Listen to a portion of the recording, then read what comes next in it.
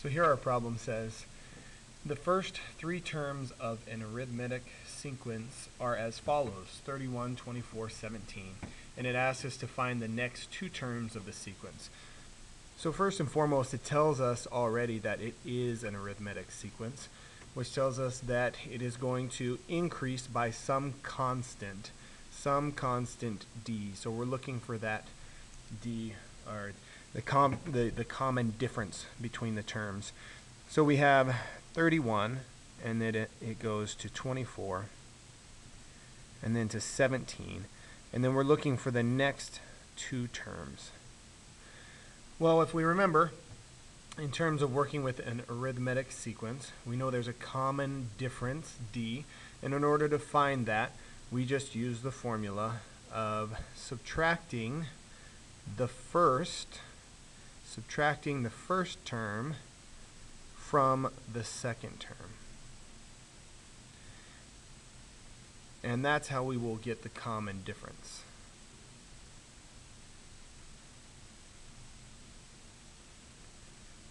Or our d. So when we do that, we take our second term here. This is our second term.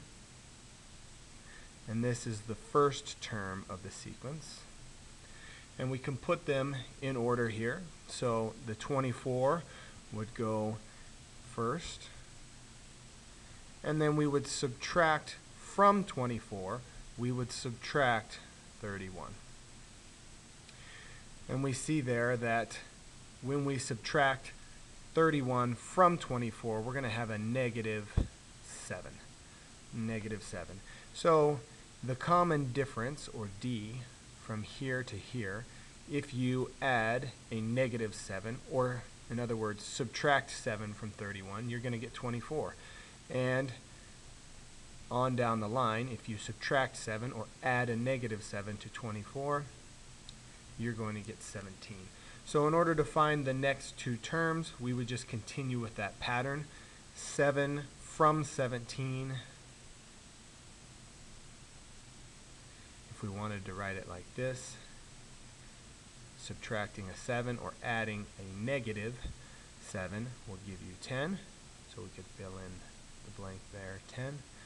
And then finally, we would do one more time. Common difference of 7. We can write that in here. Common difference is 7. And we would have 10 adding a negative 7 or subtracting 7 would give us 3. And we are done.